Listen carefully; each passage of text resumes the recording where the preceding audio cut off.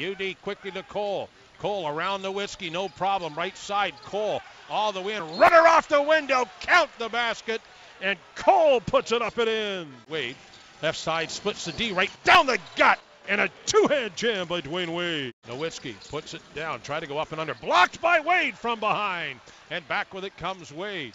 Wade to LeBron into Bosch, two-hand slam down the middle. Bosch finally breaks the seal. Haywood up with it, rejected by Anthony. Loose ball on the floor. Miami's got it. Dwayne Wade on the run. A 3-on-2. Wade all the way to the basket. Left hand won't go. Follow-up jam, UD.